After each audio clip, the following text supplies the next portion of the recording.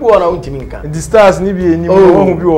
Baby, Omonin Kofobi, Omoya side, more girls who are Ghana, Omoya wages, Omoya come, bet me do Maba, do Maba, be Arab, maybe, and I say, be a will be or Gorobi, but to make Dim Wagwani idea, Scababa. So I'm saying, Pedriasa, a bit me John Monagina, good pen. I offer and a down, Obeja, Junior. I don't know for so many. Send the panel, no, but so chill, send the second in why they were drug the second to a map, walk one why that. The second to the South Pacific. No crack.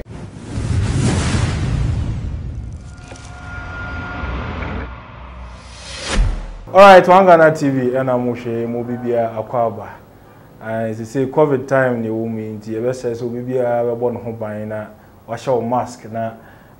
more exercise social distancing. And then, Minya Bema Kofi Albab, if you Dubai Abaja.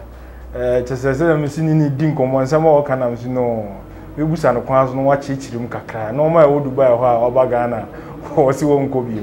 Minya, Aguava, Eja Delta.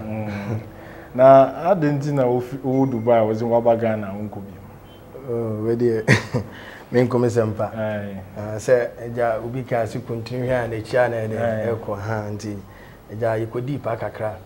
And he said Dubai contract in 2 years, 2 years. And 2 years, no one was assigned another for. So, company things on many new one. Then, no markets be only to me maybe. And 6 years in it. And I know my year, Massa, and we in a swing. I'm so with the best made my home. That's all 6 years. 6 years in a by year be an ameba. Year be a number because now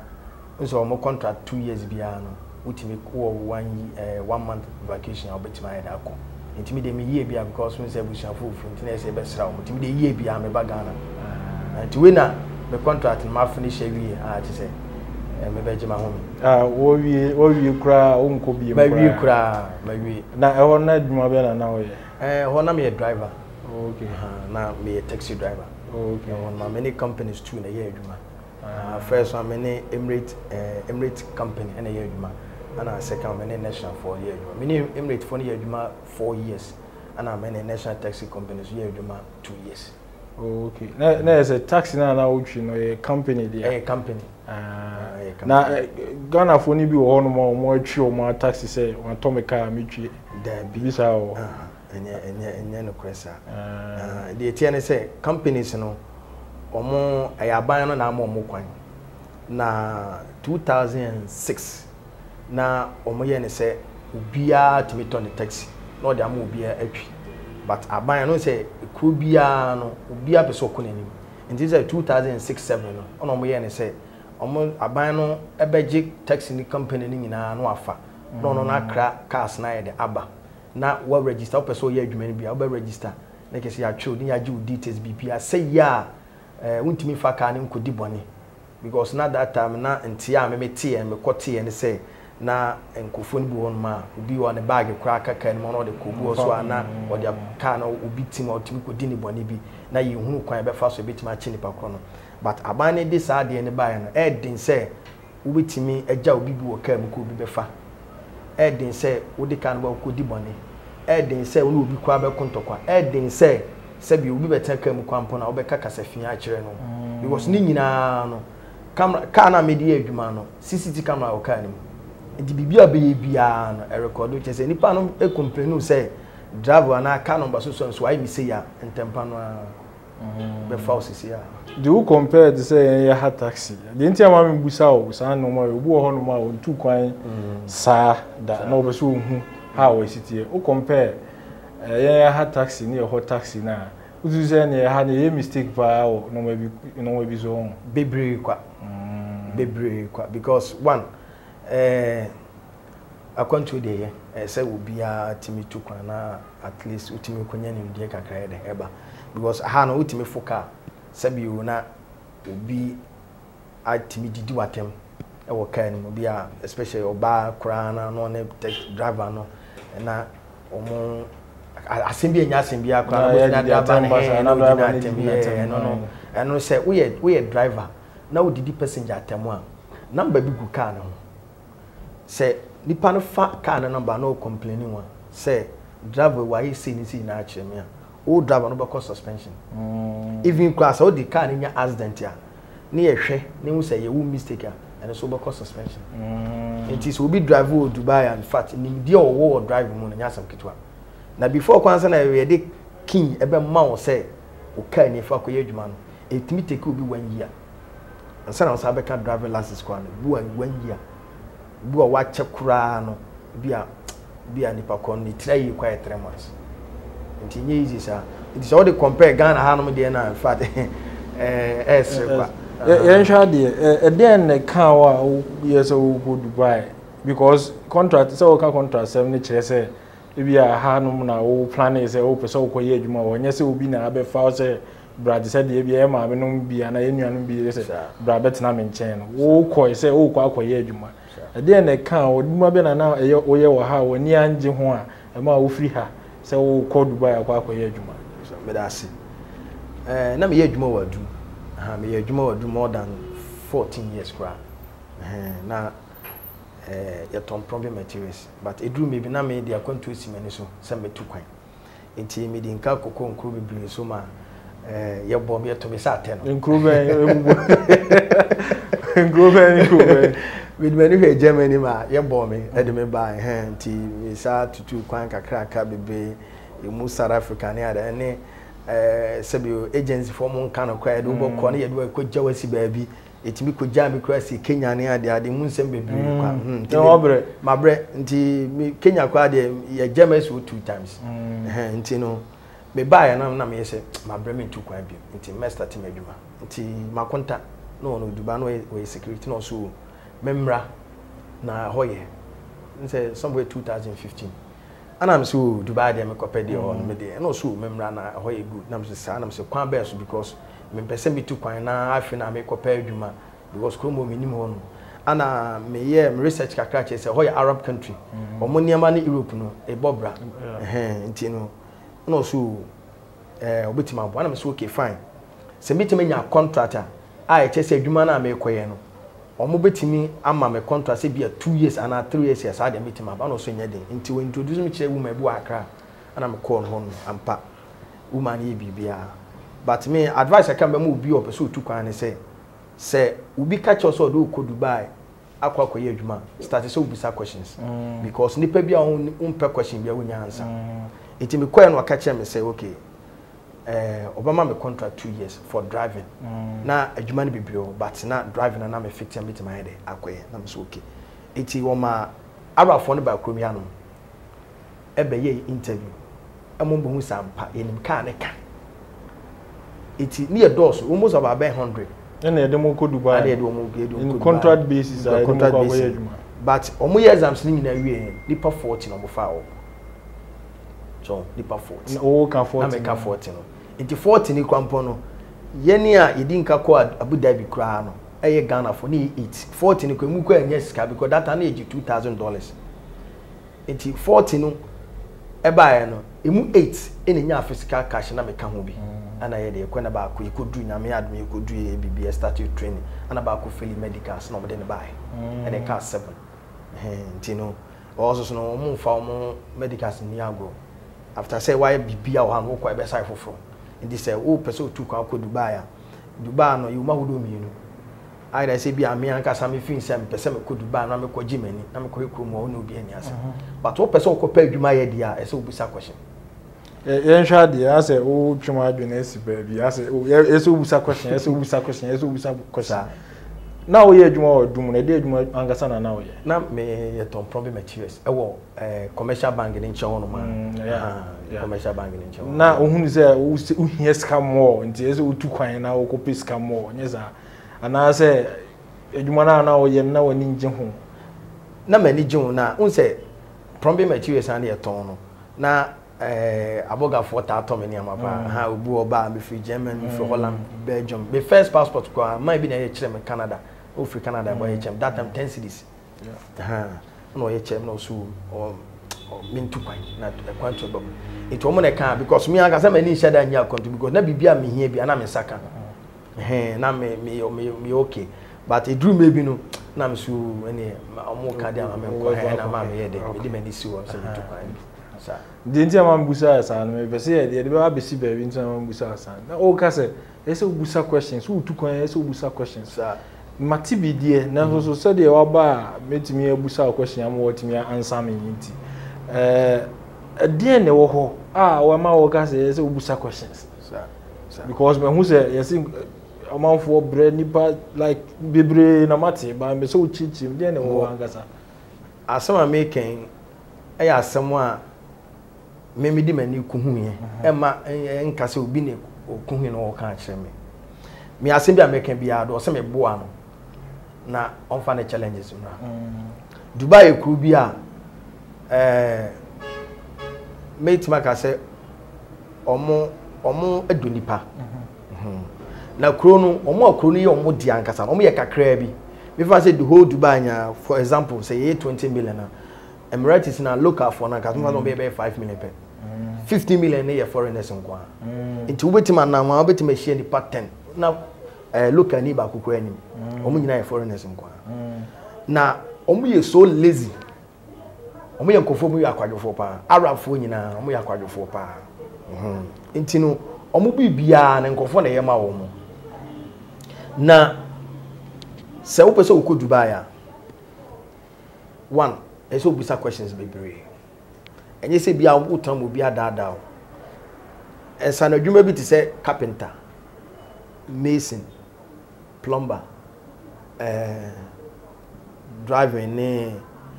construction works ne sa ne ma ni nyina no so wo fin se unyo obi a wo sa nimde no a jan menko ana Dubai kuro no eye ma wo bi a tiu kuro no ye ma wo bi a one woye nurse ni teacher doctor ana say educated yes obi a wo ko school no wonim die ye kan obi onim ade a nye ye die bi onim die pa wonim die pa school you wa do be you obi onim die wo ko school pa ntin okọ a woni problem bia ene ye be solve so ne do asifom obi ti se we nurse ni a na wo obi a wa ye adwuma ho no ma che na wo wa ye adwuma na che wo experience one na Dubai fo no hu say ampa wo experience at least wo bibie kutawa at least wo sika kwa ba Ghana sika kwa wanya kwa no 120 million old Ghana cedis obeti maji enhwa de memo ato so say de wo sika 120 million me ma sheme because ya hakwa ministers kora sika o mojeni ade be na obi eti asem na ene kai watam ya wa pa the bag no no na wo be fa obi nsem say contract basis nti me anase obi a onim ho adwuma anase onim ho say the hositi na me fa ne nsem ama okoma 2 years contract na me ametimi apply say me apply akomo ha ne hia me pa yawo omo contract no omo de ma enkof agency bebre na dodo na nka no kre etibi omo betima ba se bia ye pe nurses for e bia nurse for na ye pe no ye pe nipa bia be 20 ana 30 na omo ba arafo no ankasa be fa play aba Ghana abaye wo interview endi se obi catch us odo ko Dubai amo akwa nurse ana doctor ana say pharmacist ana say bibisa nese uko interview no nese bibini na ti wono ma enye ne kwe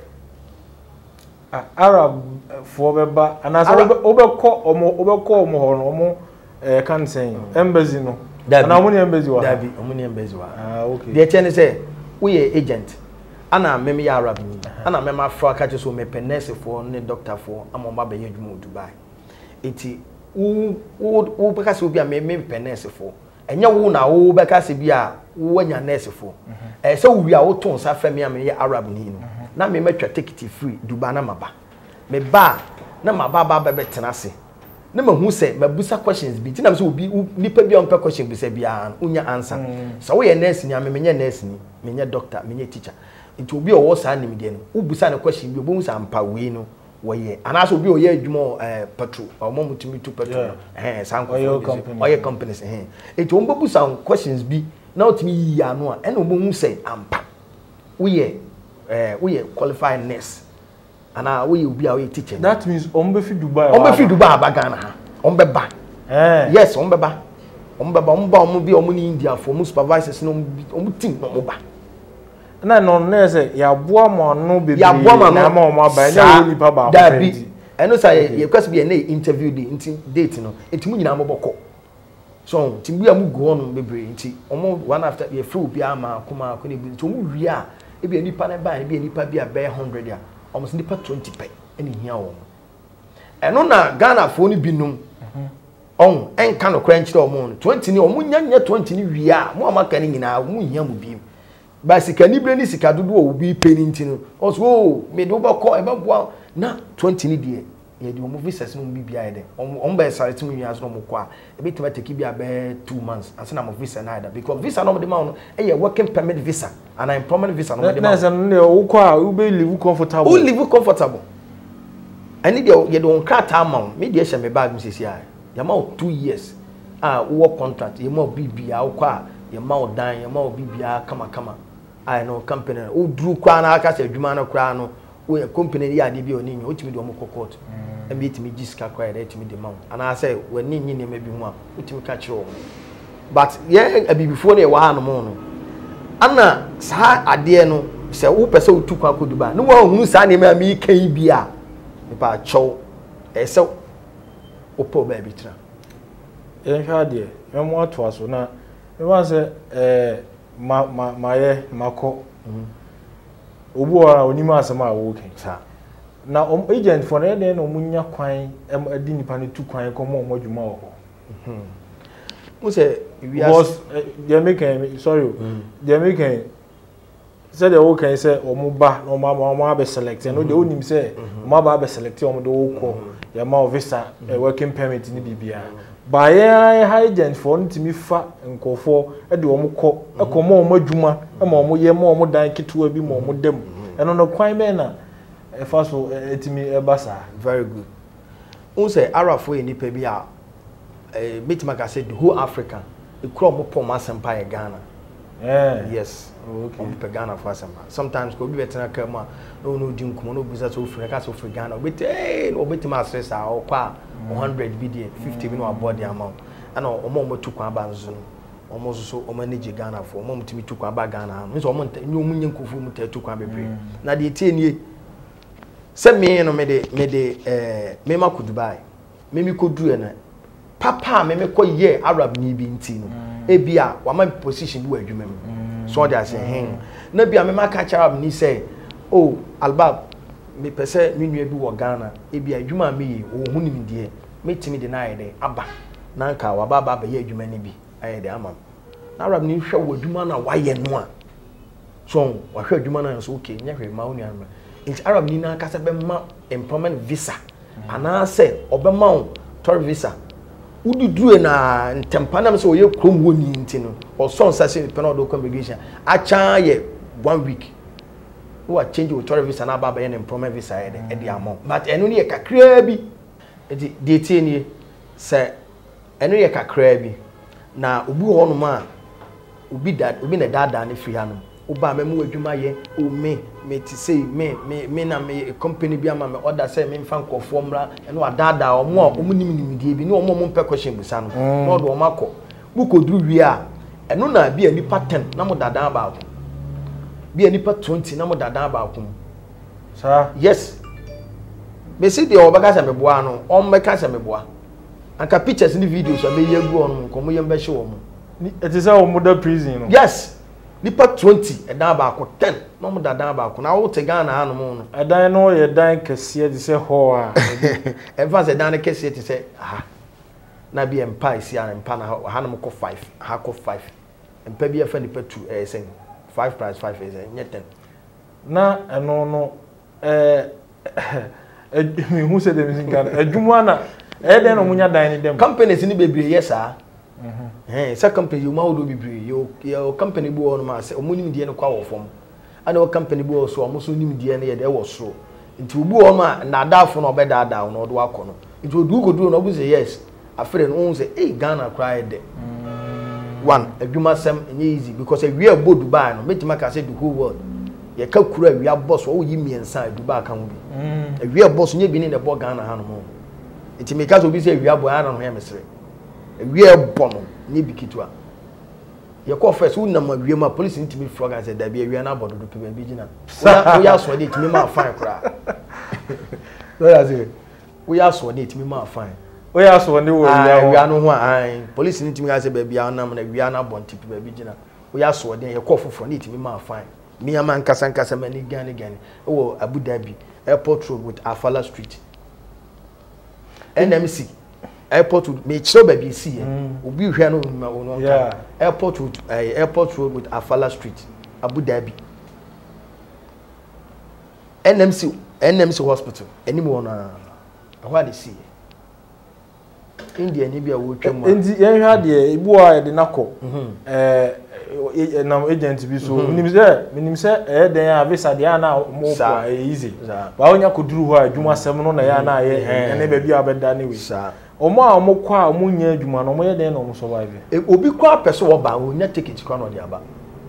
me ka nipa e person omo ba edi se me ka chi obi se mesra mu se unu ebu oduba na o se ne ho che person oba fia na wo mo bi afabo ano enye easy said you go see any me metu kwan there but me ko Dubai da said you almost see hype honey way obi betimi afre say me ho kire me ntimo be fa me yes you calculate Ghana for mo ho no ma be what do any bua Ghana for first na Ghana for pay Dubai but the free 2016 17 18 o ma ba pa ti said you wa ba o sa me go bi o ma ba pa me kai girls bi no mo ne Arab ni bi na ye adwuma obi na be gya omu go hono dipa ko ne gye omu nyina 25,000 new Ghana cedi old currency say 250 million ana dipa ko ne gye omu ye mama akoma ko 10 na o gye seska na obi gya omu go hono o say oh company bi omu boa na adwuma bi eni hono enti manual na de omu pimpim ya no nkonya adwuma bi a omu ye dipa na omu ne ko ye adwuma ne say obi taxi driver bi de aduane abre girls no nti adentina guy na wura fie ho no nso omo so no ye wo fie bu o be ma nwuram ani o fie bu o so o ba nwuram areas no bebre ho no ma sanity but girl no ko ai guy de aduane komo no so pe Ghana aduane di na oto aduane de komo eno no free police by no say guy ne pese nko ne ma ne ba beda na bisa ne ye chi nti de boa ne CCTV camera kire se wan rafio no mo de aduane na ye de ma wo sisi amro kese ma no oje sisi amro kese ma no oje yes because say ayi bia na omo so o ma na de omo ko e na agent na aduane ja omo o fra agent nko na omfa ti nipa ne fra se yeah nti de omo ko court no ebusa omo no say nipa ne de we taxi de ko hwe ne nkrata na ono de ne company say adwuma no we de oye ana CCTV camera no so capture say ampo de dua na e de mom but enam say omu ni hwesofuo bia na nyi obi a na de omu ko mo na obi da dam de omu ko yin nti no wa na e ko ka wa asema mo Dubai nya Europe nya America it is a wunya asem na won take kasa no in fact eno kwa ye one problem you say man oje omu so omu jomo passport eni omu sika ne ade man so kire say obo omu ka nkrata na oye mo omu ntua ne ka aso so no because of the omo duru ho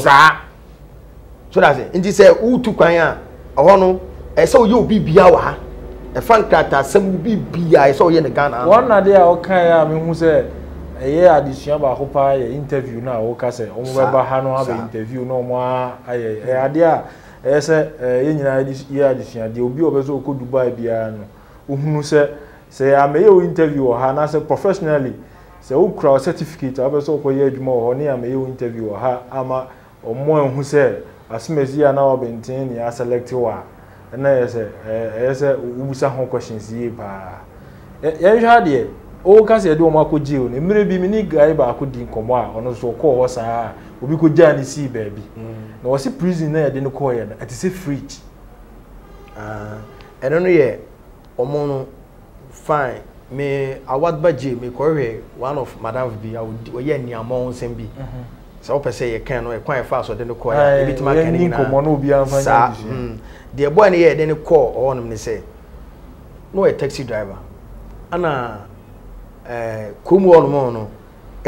ye oni ma bebri o komu on eti okofa age obi na ge ni free Uganda ana girl no na dan for ne girl no enti komodidi ma ana girl no so na namfofo because every Friday bia na omo weekend started Friday Saturday iti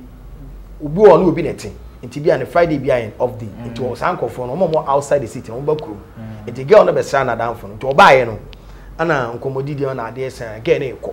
ana o friend so madam bi taxi be ba before do I do akono kofa no de ne ko iti omo ko no komodidi mu ana girl ne ka so guy no ye ne fe na Ghana for de omo ye obi a omo odo ni ade na Uganda for some Ghana for me ma papa omo hu ya no mu Uganda for man ti se omo nyina Ghana for de eti omo ko no ana eko ofro mo dinkuma du ba bi sa afi de so mu Kofi na ya omo ko sepe omo kakra na guy ne ko park ne car no ana ekwan a akwan be fa so be wura fie on mo wo so nti fie on interior nti girl ne ye ne say okay fine obo wura fie on akofa atade abre girl guy no ahye nti ko wura ho no mo ko fa atade ne bai atade na abaya e mana ta no mo she titi so mo na so mana da no oba na mana da no oba nti say ujafo e change no nyina na obi so te ba bi on so ye den e hwe no nti o change no nyina wie ya e bibia wura fie on no yes wo ko like oba nti wura fie on na dipa no so frɛ police say won say taxi driver bi a change no wura fie on ton ko mba na place from bobo search ujafo na na nti ono oye Ghana ni okọ ho akọ ye den so okọ se nkomo na si nti okọ gi nani nkomo na si ti okọ gi nani one class. All right, One Ghana TV na ohie me ni Kofi Albab okodi Dubai 6 years na wo yesua de fi Dubai nsensem adwuma sem ne na oma ekoso football de ma youth no mpese omo koye adwuma o Dubai enye Dubai nko Arab countries ni we ya kanyina it cuts across Arab countries ni nyina na me kanfo esikafo gentleman capsules efi esikafo herbal oye be ma na obese ugina so na obo adwuma 90 minutes esikafo gentleman capsules na anti-AC capsules ma no obese ye do ko Dubai se de ye ka Dubai sem ya na ye ko to fie o homa wa na se to fie o isle go ma wa yusu esikafo anti-AC capsules be ma wo ye oba pa ama papa no ana se MP no ana se minister no ba ho a obohu se yes wa enjoy pa Kofi ye nto aso nti na me busa se prison hono no yesi be bi ti se fridge ye de wo hye ho a wan hwe a wo be de wo no na wo kan wadam fi asema a be si se ye che na ye de ko police station eti ye do call ye police for be fa no ano mu se so we be ma nti o ye lucky o ko 3 months pe so we nya anye o kwa akoye na nti we no mu twa ne contract mu twa ne BBM no mo de ne de ba nse o no ade ba kwa mu se o mu bu ma pa ena ma nyina yesua bi no nti we obi a wo de ma di agro no ma in fact na se we de won fa na ni agro se we kwa de ofie wonti wo se wo ma bi ono no lucky e ni say na efiru an kwa na efiru ne tukwan se ke efiru an kwa ba ya ana nse o duba fo no wo ayi bi se me no nya asem a ho e bia me no e bia ntokwa na ma bo na wapra the police for ne ba e be chi mi no mutimi bisa me am pra wo ne say wa pra ne say we yenye ne den yemfa ne konu kru ma na say kana wo boy no onhwe ma wonto so o ka se da bi akwa wo ye wicked guy e ja no kum butuma kum ni pa enne yi a 24 hours do boku kum sa ba hu be 3 mi di do atam krampo na ye wo ja na yo bi a watena kum acha na report na ye hwese ampa de me kan no adansi hu a do ka se mfa nyem na ne de me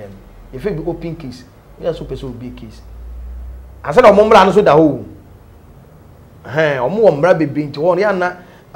omomra bebe ho no ma enye ni nyina akọ no mu yusu but omo omra nketinketi bu ho no ma eboa nti wo kọ se obi akum obi mi trend Dubai 6 ma hu se obi akum obi da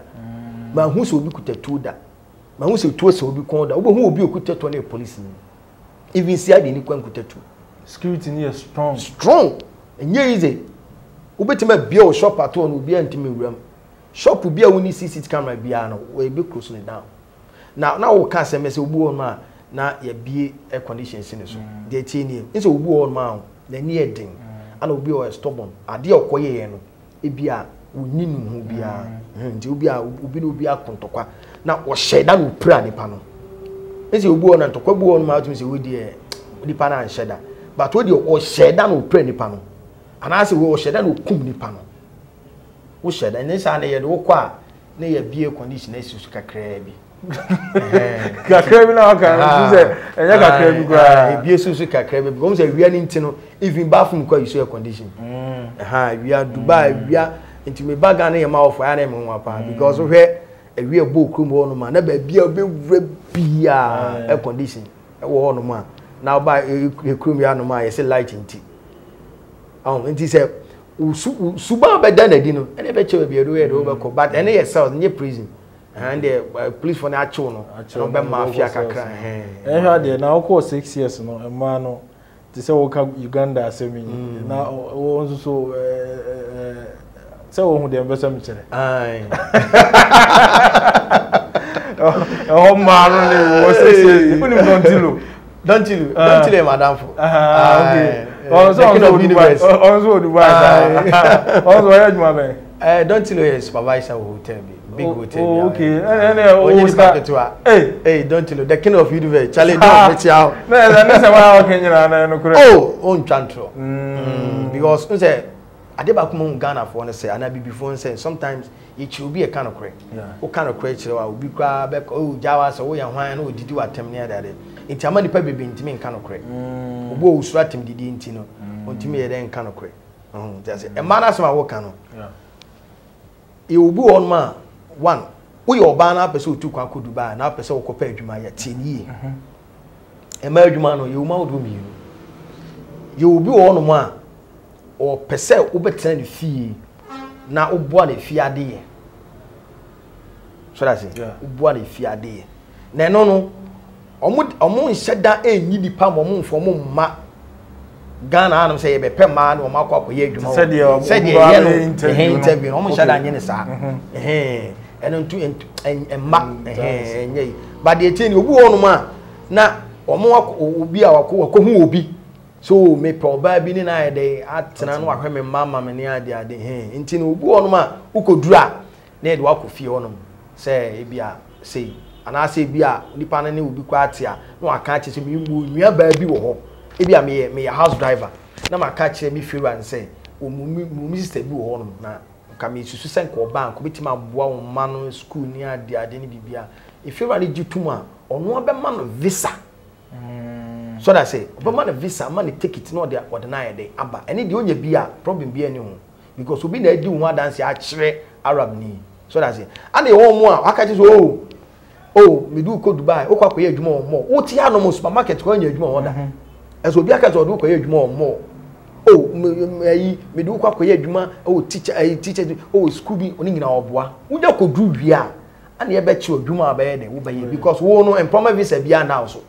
obi ani mu ba bia nte na ye cheche o mo sa no nti oba ni bu o kohwe ifie no mu hu se adwuma e wo no e den a uti ankoye na akohia maame a owo mma o manyinyina o mo ye stubborn a ometim no wada na say the CC wo Saudi Arabia na ebi nso timi si wo yes so mo pepa dan ho sa na me ga cho wo de emre ko na yi video bi a cho ai abrafo man ebi tiri mo de pa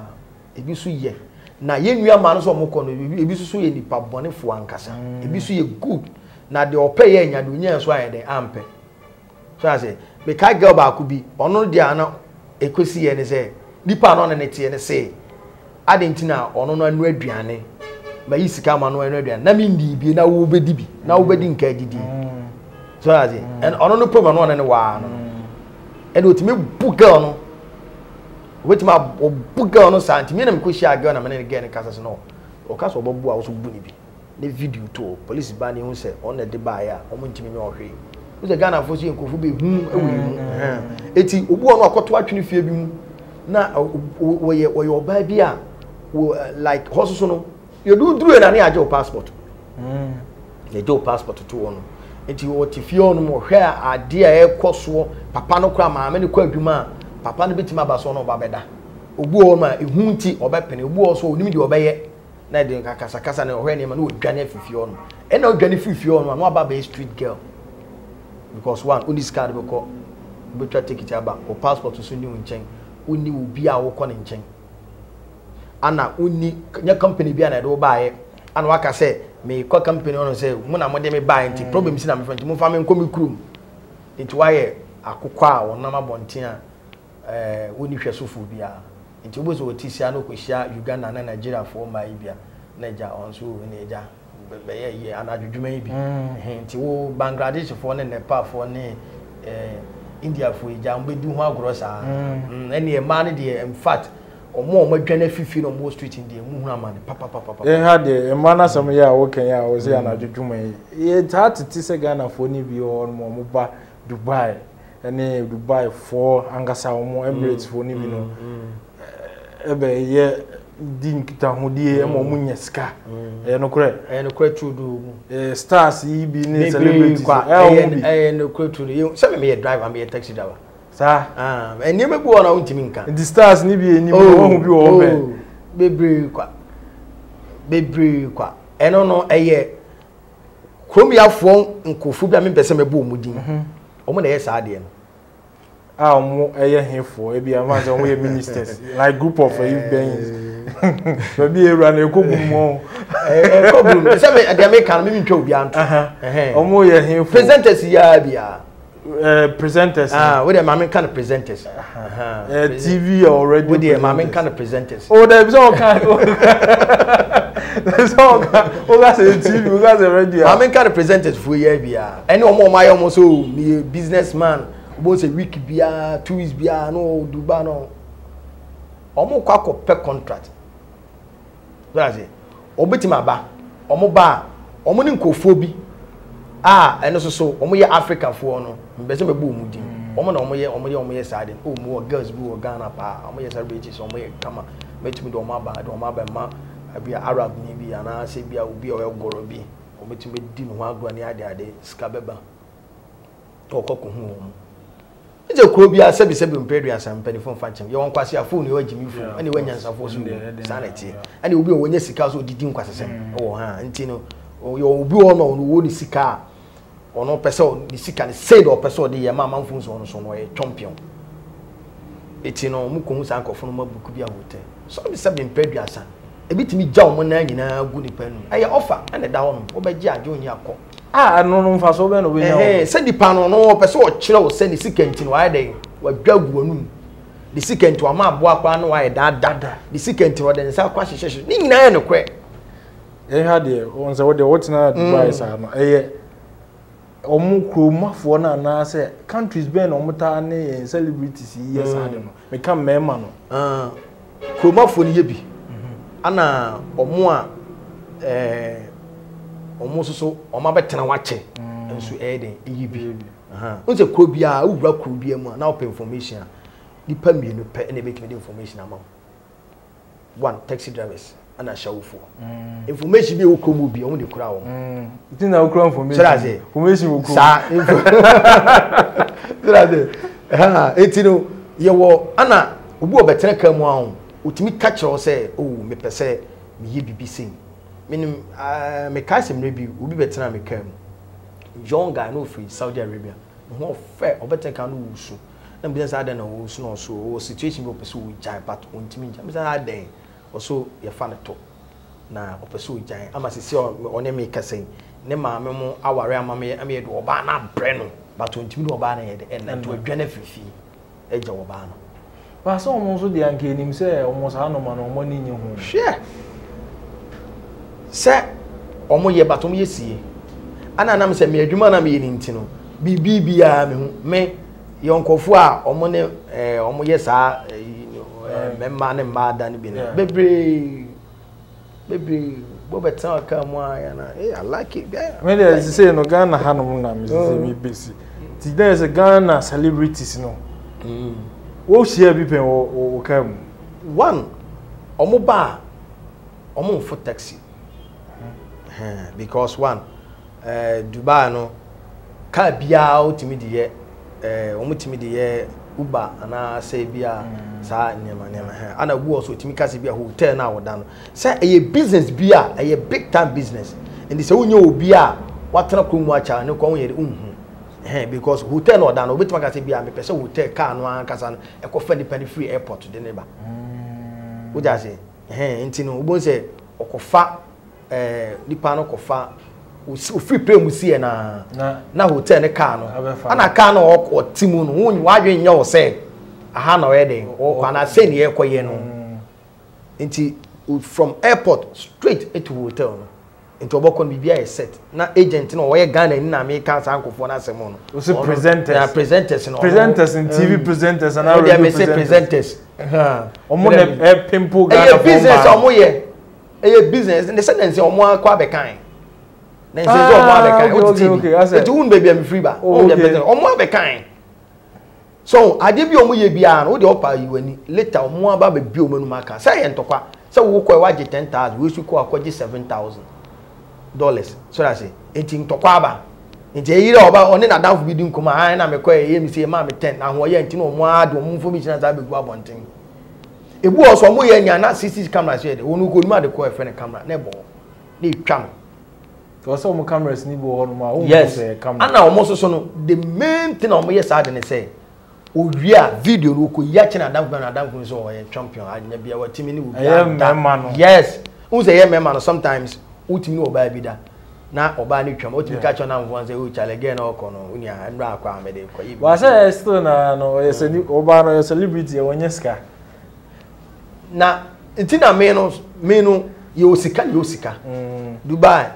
ka papa bia ni we she garage ma ko ka papa nyine gu abonten ka papa nyine gu abonten enti wo no oba wadwuma na we no ye hwe wadwuma o say Ghana for home so ade ankomo wo Europe anka nipa bebre dem because bu a hwe adwuma wo ye na hwe de car otimu a emfata no enye se bia ne personality ba ne sika ne adwuma wo ye ne car otimu enti o susu nye didi so that's omo sa omo anka sa na expose omo so we obi a wo ani hotel tu kwan ya because how to get $100 not easy or $1,000 a month enye easy it is a wo ba na kan so akọ Dubai aba obeto infinity na adamu a okay me bi me kwan ya fa so nya o sika and is a one ya botre na se ukodi sa oba na cheba bi odu bewura no boom ena ma ni bre ama na youngest baby person be ya adwuma ye nhwa de you see baby e kono ye very deep kakra sa nkofo ya omo pimpo mai kohoyi e adwuma sem ya ye di hu nkomo na akopi ho no sa mema no emirate for ne sa nkofo no mu yusu aduro bi ne ade like won TV bi sa say bia mema no yusu nduro was in matise obu on more search celebrity no we bia Ghana celebrity we me pese me nya no so ati ase na oba ade o be so no e ma obekwa aba bibim da bi bibi say no na de minim na America your celebrities be o Ghana ha no mo a ono no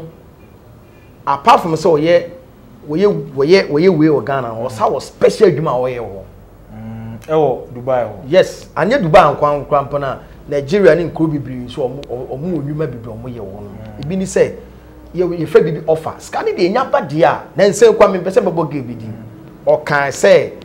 Nigeria kwampo no omu koye fum ni wi a ye wa large fo ni sikafo bibi wo mo mutimi fra producers no ene director say wo ba we se mi hia no na me ho o ja say nti wo ba bia we o person no no koda just only one night obama $50,000 it is sa no mo so mo ye no enya duro nya hwe obetimi no aka o me pese mi hia ho mo ye me fe me ne frɛ me Osman Mubarak one company we media me cast me fi ni me film pese no da keke nti me ma $50,000 obeja na o menye na mu di ano 70 plus ticket first class ticket no the amount o twa ma no aba ana ogbo so oni mo hwe akokuduru ana say ya den abeto no nti so ye den wo ye na no so ya den wa ye how would you know say nipa no wo yare ana oni yare oh they also don't know found on the no found any ma sisi o eti omo ba sa na hu omo aya emo ani mre omo because Dubai hot din pa Dubai hot din matron 6 good years enye easy na we driver compo asundue compo say kwa uni bi fine a obenya ene problem a obenya no because one obi kwa betima tena kam kwa say ocho chia kwa wanye so obetima complaining also so police o CID company ye nka sorry ho no bibia iska eto da wotu ba ye adwuma wonu se bia boso no so a ma ye adwuma menya bia be $1,000 boso mbeso no beju paycheck ne so we ana ma me bi kwampo say one fan call the destination one na say advance no mo nka nche o jiskara no mo obu obeka nche obu so nka nche obu police fan o change lane kwa na CID media achi wa anye ne ye ana radar kra twa speed limit di ade just say enye easy me kase si nipa o mo pese o mo background no mo nye sika mo twa ticket no maba calculate nipa o mo pese o mo ba if you hoba Ghana for you do any bua be esen o mo doso because obu o ma hu o 1000 1000 de endu ebedu because me kwa me company me adwuma kwa almost about 2000 Ghana for kwa almost about be 150 and anya one company companies no doso nti imagine say e ma kwampo mayo ene wo mo aya wo mo gudam a enkofo bi abeto mo gu ho no ma o mo ye dada wo mo so wo ba memo akọ me wo ba me de adwuma me wa bizi me ma sei memo adwuma ye wo ba me de wo kwa hanom uduru na waka kire say adwuma na wo so wo be ye waka kire ntina me say wo nipa bia wo pe question bia unya answer yobu otu kwan a o medu ko Dubai o musa se visa be na amode ma me o musa se company ben wa yen research kwa wo internet so phone kura ndo ni ya na picture nkwa no di twa so ana ni atendidie ana wo che se herefe but o phone wo internet wo tima search bibia wo so wo tima gogo wo kwa wo se me ko Dubai okay fine company ben obo company dia wo tima search no kwese mo penipa obo musa hwe okoya na agent for no no ma jinisika ni atwa ticket ama no udu airport nso a ni asa akọ ekululu so so na no so ba unya bedu Dubai na unya kowura dem on sika se no won adwuma na ono no catch Ghana say adwuma ne da ho no wo ba wo be ye no udu no asa catch o say company no so mo no ba adwuma mo so be do 1000 Ghana nti wo sese a ma me 700 dirham na no waji wi a wa kone na mo ba catch so nya abotre me koye no mo say next week what they say no anu hu ni biem aye okrom ni Ghana ni o ka me se wo adwene ja no okọ ndinese dudu na omde nkofo kwa yenye interview no dudu na ewo entro because one the all interview no po sikaje ono oni problem bia o ono na adwuma no oye me sankofo no mami ka se bi cho me bai mo nkofo be for ma frame a oh Kofi Albab au chale ka se Dubai oye kama entino me obinye sika na yenye se me se me nye because me ma obi Ghana o sika ho odin pa me ma obi nko fa ni sika onko do abla adwuma bia ye den eni ho no because me to meet my give sana ma meet my apply ma just only 24 hours beba but just tourist visa keke me ni employment visa me kasi mama employment visa me boa but nka me ben nka meet my kasi oh me mo pictures ni ma bibi won meet me obi aye la sa no mo ye no because mo na mo fo mo nua fo ho no meet my phone so ni person me say for akasi na nka ma kaka so o ampa adwuma ho no wa juice kama akoto atwene enti na ekoso nti obi bia wo pese o free Ghana eko Dubai bia no busa se mi ana me kope madwuma ana se company ne de me free ana me de me akọ busa agent na o no ye sa de no wo to no ye advert TV so ni radio so busa no on de adwuma no ye because ono ko bi obefa so bi obeju sike bia no obeje it won so na se ohunu se me so ade na sika na me kotwa fa so be na me de menya fruits because so wonya full play ni say pe na wo kodu na wo ba sika no sanka because odo afo awie etini busa no se eye one miana wo give visa no twa take no mi ama kopa madwuma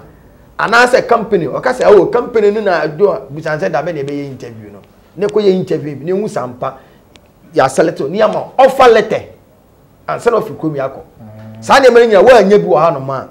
ni nyina no wo kwa aka hu se wo ko brepa because agent wo ni hwe obu okọ wotia no ayi and kutuka international pako ni mo eso wo se di bi o de amanfo to kwa nti onya boa wo no onya full plane ba wo duru no a no wawie omo no wawie ana obutim ka se han oh omo ko duru ye no ana de ni nyina fake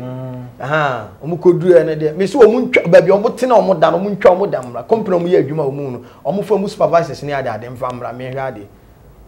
ye omu awodo mienu ye o company bu ono no ane baaye no be ye no research ma form no de muko ana wa wo to na wo ya advert na wo yesi no wo adwuma na wo ye ana da kodu nto kodu de se o ye ya ase apa omu obi akokogina baabi say I come I be me buy travel to the me buy on sa ni nyina ye nim de o mu bia no abetwa no the advert who one when say yeah now this is Jack I'm at Dubai then no we travel no how I did it Kofi Albab traveling so brought me here I say adwuma no mo ye onu do me so obi adwuma on the adwuma no enti wo ambusa question on do no wo bokọ amoko hunu ama enti de make nyina ne say amanfo hunu ama ne e Dubai but omu musa question enti omu hunu ama ne no ana obu okwampo wonim woti Dubai no ano ye de oko ana obu na danfo bu ho no ana so wo ba enye ize adwuma sem na fo because adwuma a we de ma wo bibini aye no Bangladesh ni India ni Nepal ni bitima ye say adwuma no enti wo bibini no e nyame Alright, one Ghana TV and I was here the anubisi mo last question ya mebusa no na me kan fo escafo gentleman capsules ama o ye be man na so bodwuma wo mpaso a na oyere anaze wadogo wakodonkua ju edia me kan fo escafo gentleman capsules I free escafo herba o ye oba nso na obese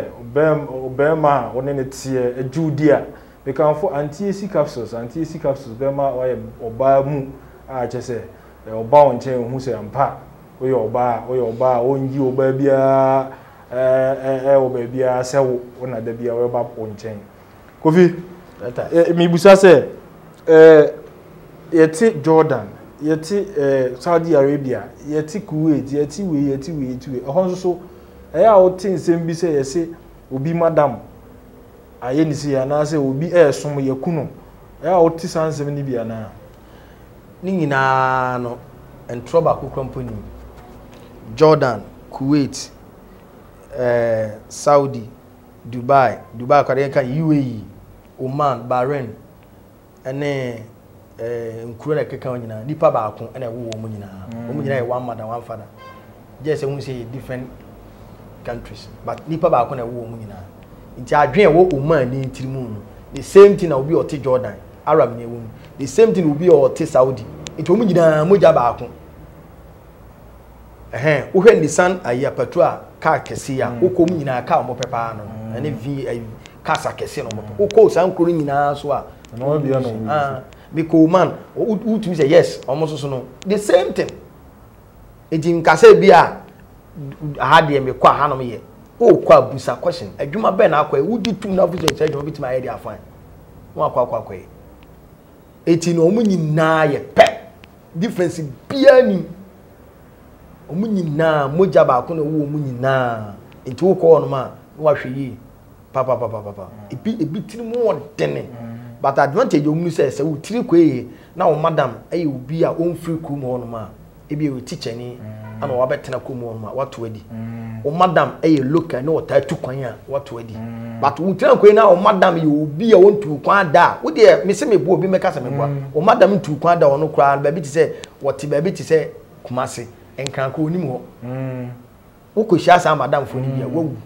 ono asem bie no ka obeti ase o system no ye mo sa omuso na doso ono no wo nya adwuma bia aban ne twa de ka nti ono boso so aban pe kakra mana no o sika kwa boso obetwa ukoka so obesa aboa prawo asa aka ho ono no na wo ntimi mu ni bi ukoye ne den ono a police for bad ono obeka ana hwe Ghana ya na ye ndo ye ho metie sisi ai metimi ni China ne anya asem China need the company do but ye beka ana mu pese ne ya kama China no ko because supermarket bu adum mbese mebo hodin na India ni bi odin samfo ono me manu hu se wasasem na oto odimi nye saade ne company but Ghana for no mo atwa hia na omotonton mobile phones so anim no ana aye saa na manye sei na omo so wo ni Dubai ni nya asem ana Arab ni nya asem a ono do beka na yeti emfa wo ne de wo de aye no ana wo de aye wo do no beka and eti won sante kasa no kwanka ona ani asem na so hwo musa ne ya sanity so ono betima ka say we oba obetima ka say ono ba so person no woda ana wo so mpene ana akasa na ne tiri kwako bo ba bi ne pai obaka say ona ade bo ne tiri on ka say oba so no ba bedo ono mo so dodo ono aso nka no kre it is all you are just so kokrom ono ma you very careful e woni ma bi hu menyi wa just so take that abra na e na wo ko no ana ma ne titu woturo bi ka kire o say oh adwuma bi wa ha no adwuma wo nya bi wo Ghana ha da woni mu nim di obi ka kire so ko yes adwuma na wo say pin utu onim computer unim bibia mu yeso koye adwuma mo o yeso koye sales girl u kompono te Ghana kwa say adwuma no nya bi da etu musa question say adwuma me nya bi da me den na metima ye u musa ana wo so ti komia unim say komia kwa say adwuma de ma wo ntimi ye na obi abedada so do koye say adwuma bosom so obi twa akase mma no kwa epe kwa me ka chewa ebi sika ba Ghana sika mu 10 million tete sika 1000 Ghana 1002 ebu okwa bosom komba ye ntwa eno kwa kan be sa aboa sa aka ho na oti Ghana na to nsuo kwa na de utimi sevu 10 Ghana kwa na wo basum de wo ba bia obeda wo ye free wo dan kwa ye ntum ndi ne me ko so no ya sa e ka se e ka ndi se unko bi mkra ho e se obi afra o se wo adwuma bi se a onim ho no ye obi afra o se wo aha because obokru ndi abehu sa aha bia Abu Dhabi menya adwuma bi wo ha we die ube drive sikasi na ungo skani mudu a ungo driver ni bie no a wo Dubai a oje 100 million bosomi say enye easy crowd for say me hade wo de me fan say 5,000 dirham crowd but Ghana is come fan say at least be 8,000 enye easy so benye say scan bosomi enye easy sa iti adwuma ba bim na wo ka che me say me na discussion na de mama house driver kwa 2,000 eba Ghana is come at 3,000 ene kwa no boso me so akwa scan kwa mpon ye mfa mo ana before so buy house driver na you be wait taxi more than 5 years ana 4 years eko ana taxi adwuma no so nyesi bi onum ka aka wa ha no ma na afa na edo akọ udu afa na wo ko training akosua kasa kakra be 3 months asana ko gi driving license do te wo kasa no me te kakra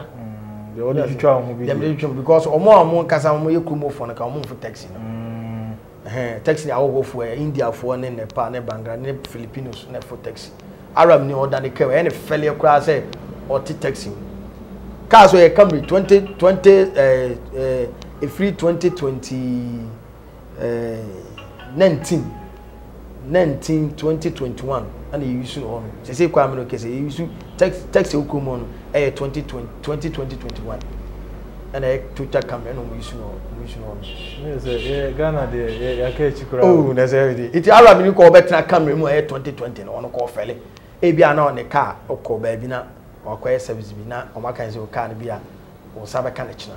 ere kwa obetima free fees e fa ka here de but o tutu kwan na ni atende o meka so kenya hwe bia mo order taxi man na o de akọ e na obetena mu a ono obetin komo nice na de won tu kwa da de ni asem na ato all right Ghana TV and I will hear let's all comment now like now subscribe so for last words the futu o de ma youth no about mom person ko ye dwuma o nye Dubai nko Arab countries ni nyina kakra mpesa me kan say utu kwan papa say utu kwan ko Europe di in fact say ukuduru okra na enyenye kwa betumenya bus station ada ba Dubai wi ani nti uda bonte enyi ana so pese utu kwan so ko Dubai busa questions dem pese me kan no na adwuma pese okoye no ya on research wa man sana wa tu na so we de uko mo obi ana ada na Ghana ankasa na ahead ba so tia no mu se ha no nye de but utu kwan akoba ana mu se Ghana ahead di so pese utu kwan ko Dubai a mesrew mo obi ana ada akonto no ya hodo mienu wa betimi akọ atwa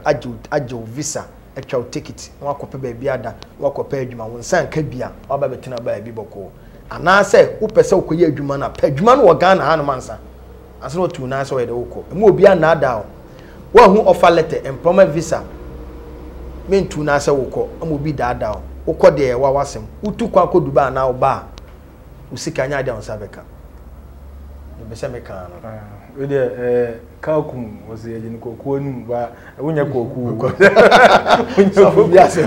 kokuo na dey mama chia me boss I rack bow and drilling enterprise omo dey two for musu ja omo na ba ya omo so Kofi Albab mu kakra kan ti dey me say busan for person u two for musu anu afre rack bow and drilling enterprise omo number na ye 0244751550 o form a baby won bia ba be two for musu head amount Sarak say repeat number is 0244751550 and I say 0596 794 888 o form a omo na so yaso omo down room Mr. Rack me chia.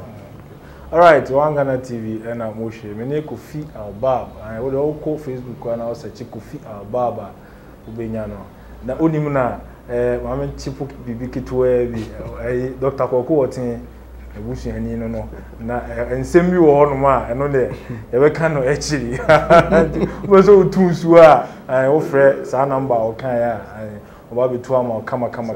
ono wata Dubai di onime ho no ma bebre omo enya wazan bia ati se de obo oba betu nsuo na be 3 days na afa ma ofre na akoya nsem bebre Ghana TV na mo hwe na mekanfo scafo gentleman capsules o ye bema na o hwe na ompam agro enya adwuma se se de Kofi Albab ti he o gina naso so won ha no bia na o de